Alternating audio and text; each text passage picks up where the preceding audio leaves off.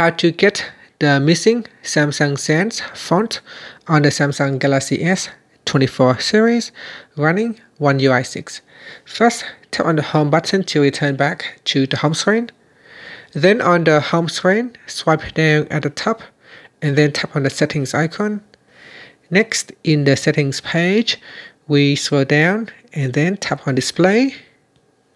After that, we scroll down and in here tap on font size and style. Then tap on font style.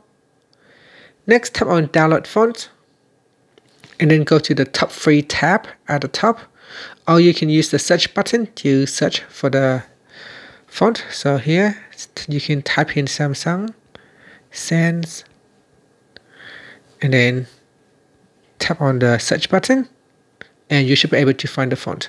And then tap on the download button. Wait for the download to complete.